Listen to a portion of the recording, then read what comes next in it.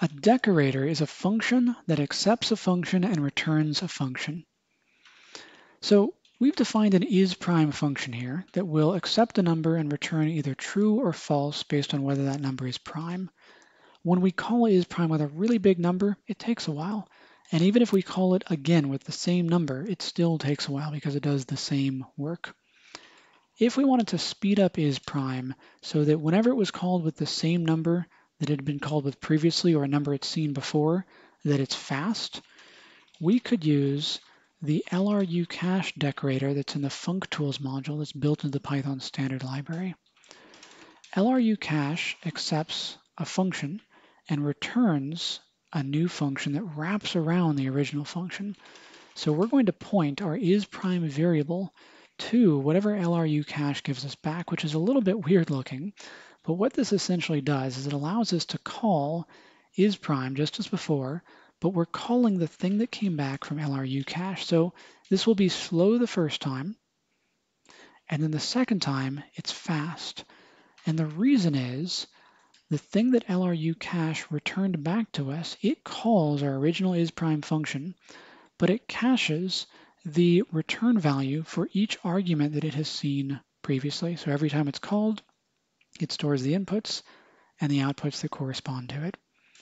Now, this syntax here is a little unusual to see. We don't usually use decorators like this in Python. Instead, if you want to make a function and then apply a decorator function to it, you can do this.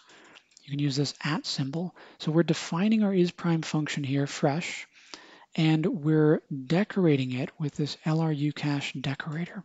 So what this tells Python is we want you to define this function, take the function object that you get back from defining it, pass that to the LRU cache decorator, take the function you get back from calling the LRU cache decorator function, and assign our isPrime variable name to point to that new function that came back from LRU cache. So just as before, if we call isPrime the first time, it's going to be slow, and then the second time we call it, it's fast. And the reason is isPrime points to the function that came back from calling LRU cache. So it's not actually our original isPrime function. Instead, it's another function that wraps around this function here. So I said before that decorators are functions that accept functions and return functions. I kind of lied. All three of those nouns can change.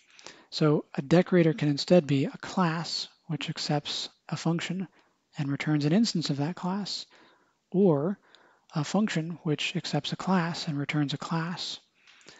For example, the property decorator that's built into Python is actually a class.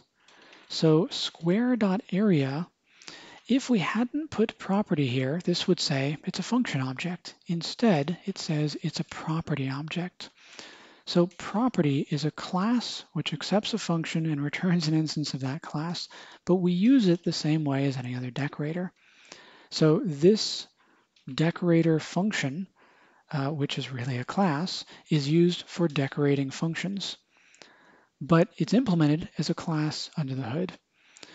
Now, we can also decorate classes. So for example, we can make this same class here, this square class, by using the data class decorator that's in the data classes module in the Python standard library. This was added in Python 3.7.